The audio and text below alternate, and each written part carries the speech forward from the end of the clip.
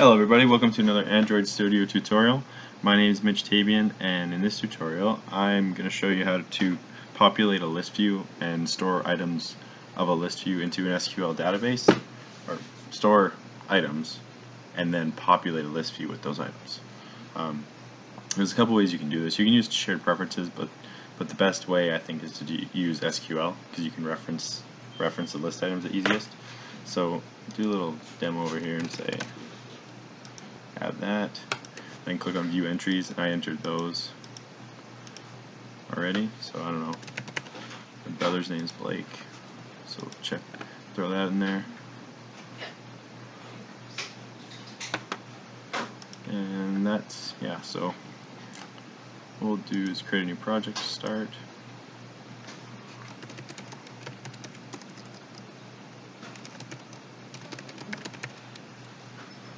I guess it'll be called, I'll just save it somewhere else.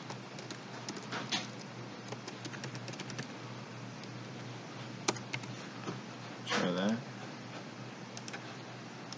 Blank activity. Come on, you can do it. There we go. Okay, so the first thing we'll do is design the layout for entering items. So it'll be this layout right here.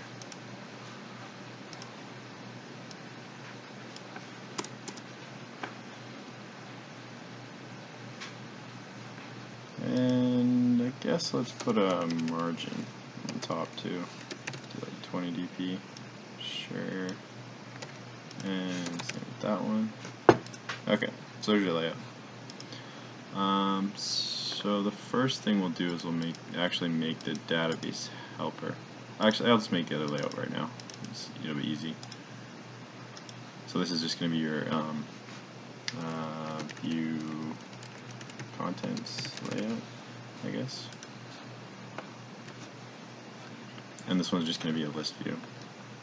So just throw a list view in there, and it should be called list view. Yeah, okay. So that's done. Easy. Now we're going to create our database helper. So I know when I was first learning how to use a database, the database helper seemed pretty intimidating. So if you're just learning, just straight up copy this and don't worry about too much else, because you'll eventually understand how it works. It's not very complicated, but it might seem complicated right now.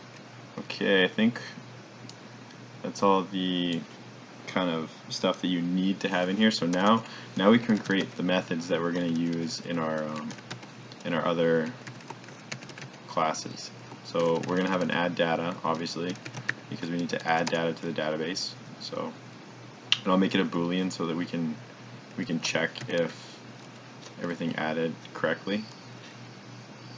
SQLite database, call it DB. Writable database, and then we're going to use content values to add the data. Content values put, and we're going to add the data to column 2. Because that's where our item is being stored. So like if I wanted to add more columns, it's very simple. I would just create another column, call it column 3, and call this something else. There's a few other things you need to do too, but like generally that's it.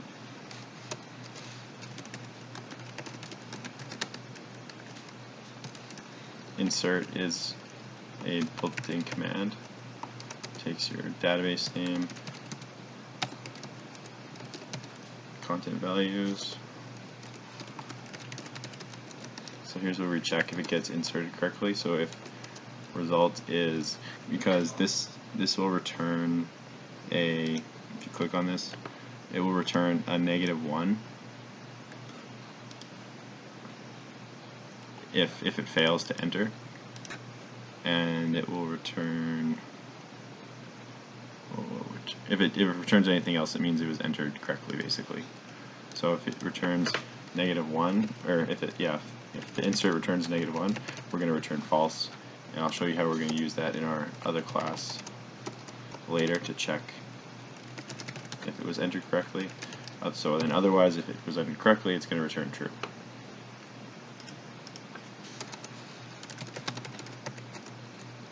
Whoa, that's not what I wanted.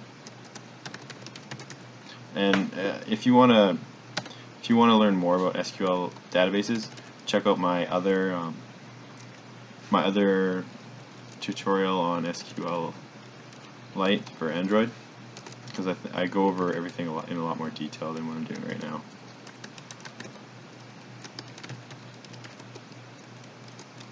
And we use a cursor here for getting the list contents. Yeah, so this method right here that I'm writing right now is for getting the contents of the database. So use a select query. Select star means select all from, and you put the database in here. So select all from database. Oh no, I need table, sorry. Select all from table. And there. And then you return the data. There we go. So that's it for the database helper. So, like I said, if you're kind of new to Android, don't worry about the database helper. Just straight up copy this. And if you want to learn how to enter more stuff into the database, like have more columns, watch my other tutorial. I'll put a little link on here. And yeah, so just make sure I got everything here. I think it's good. So yeah, now I think we can go into our main activity. And we can start writing the code. So database helper, call it my database. We gotta make our button, 2 buttons actually. Button add, and we'll call it button view. And we have an edit text, and we'll just call it edit text. So we're only gonna have 1. So edit text equals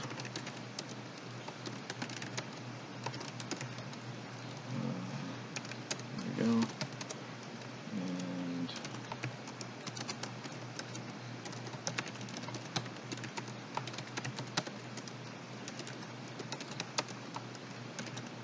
And button view.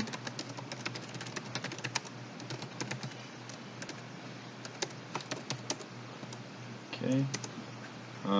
So there's not going to be much to this. We just basically need a couple on-click listeners. So we'll do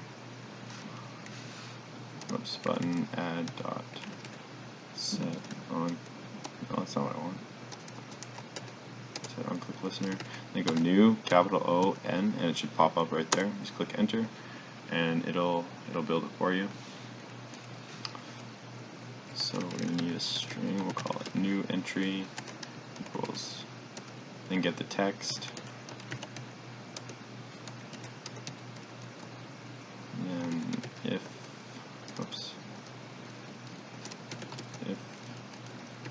edit text. So this is just going to be to check to make sure if they actually wrote something down. So if the length does not equal 0, then we're going to call. Oh, we have to write our methods first. So I'm going to write a method down there called add data. And then you just pass the string to it. And then at the end of that, we want to set this text to blank again. Else, we'll make a toast.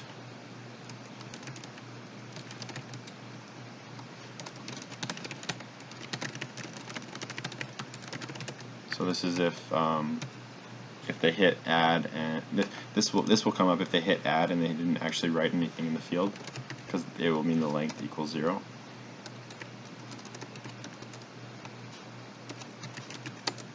Okay.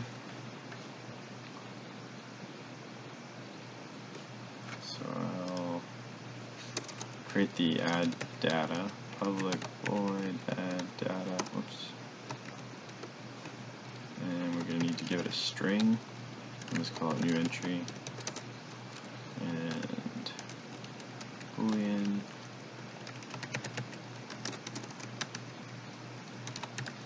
So we use a boolean here because in the database helper that's what we use.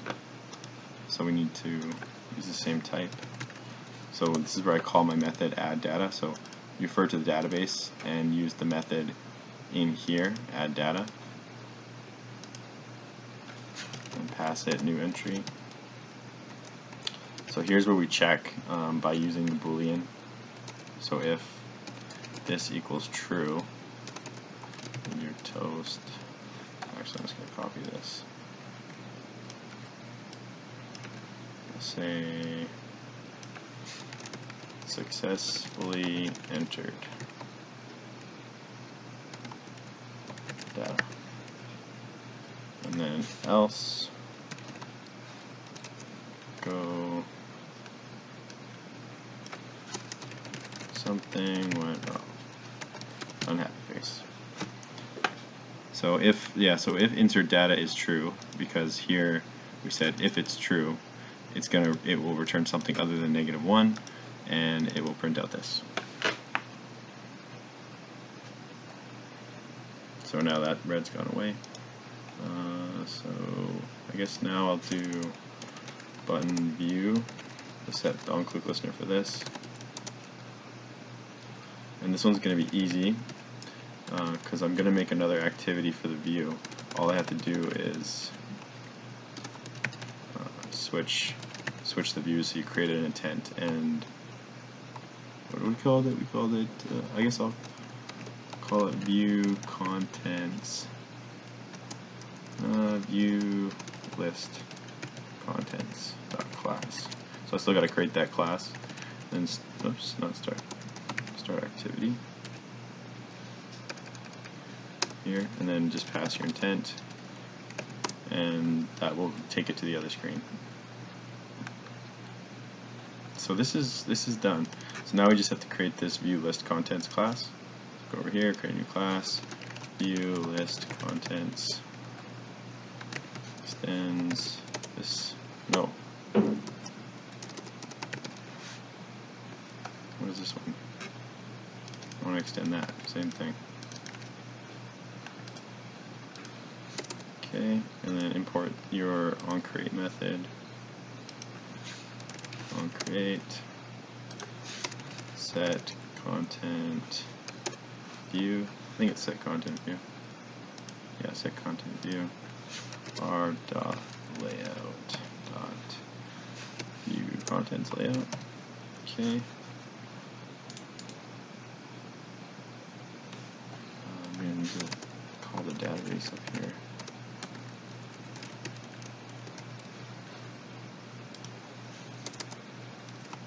Create the list view.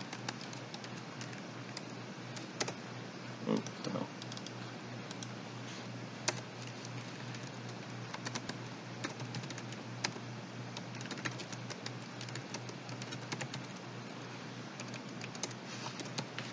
Okay. And I can't remember if I declared the database helper. I don't think I did. I think I forgot to put this in my other class. Yep. There we go.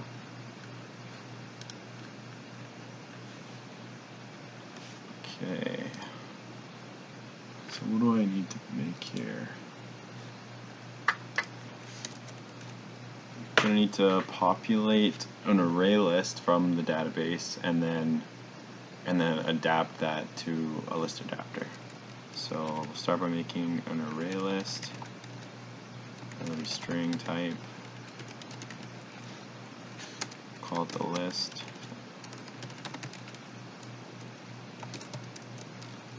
And then we need a cursor. Dot get list contents. Yeah. So just like before where we had the add data method that we created, we're going to create a cursor here that references the database and references this get list contents right here.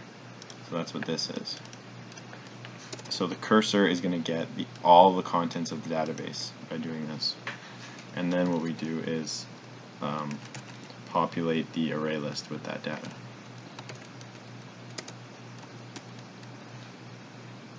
Oops.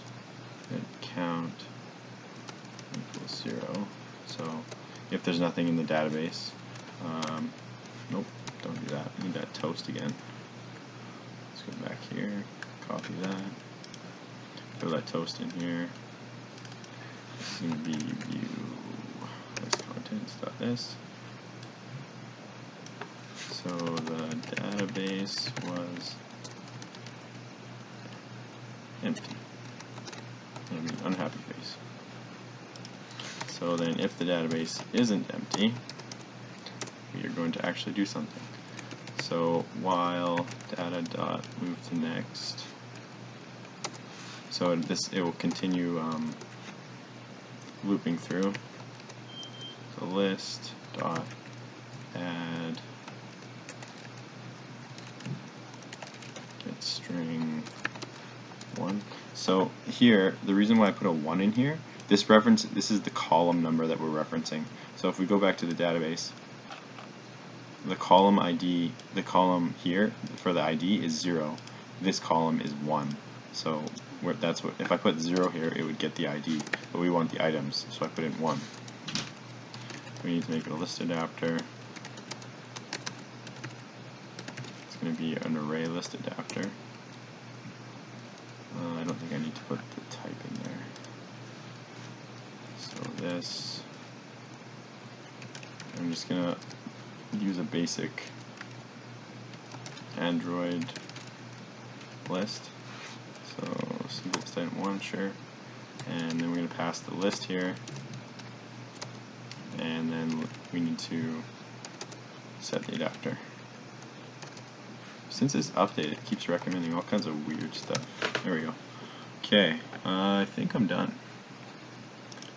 Let's start the emulator. Yes, I think that one. So if there's anything confusing about this, don't forget to leave a comment. But I think I went through it pretty slowly.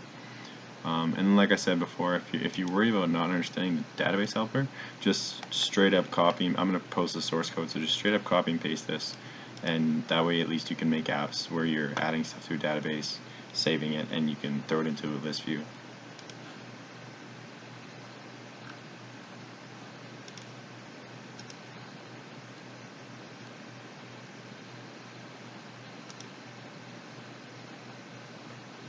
I think I've got everything. Oh, crashed. That's not good. Oh, forgot to add, I gotta add view list contents to the manifest. So go into the manifest, create a new activity, like that, close it. That's probably what it was. You don't need to make one for the database helper because it doesn't have an onCreate method. Okay, let's try that again. Okay, so there's the old stuff that I had in there. Let's add something new. I don't know. Potato. Add. And view the contents, and you can see potatoes added there. Okay, so in my next tutorial, I'm probably going to do show you how to make a list adapter. So you can have a list like this, a list view, but you can have other stuff in the list view. So there might be like columns, like in this row peanut butter, it might have like I don't know, another bit of text here, and so on. So I'll make a list adapter probably with 2 or 3 things that you can show in the rows, because I know that was really hard when I was learning. So and it's a really useful thing if you want to make lists with little extra details in there. So if you like the video, show your support and subscribe, and thanks for watching.